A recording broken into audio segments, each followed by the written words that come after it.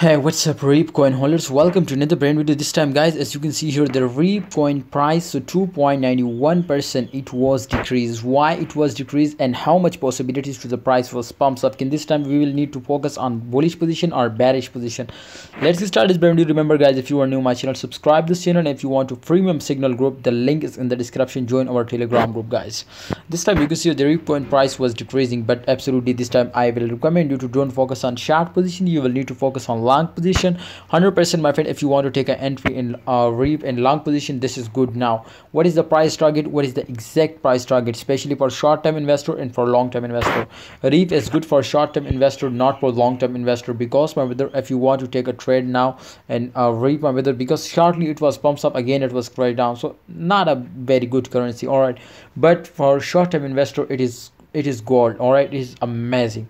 So if you want to take an entry in Reef or short time, 24 hours, 48 hour, then this is good. Hold now, guys. Reef today, just and only, my friends, if you can see, as you can see here, 0.006211 was the current price.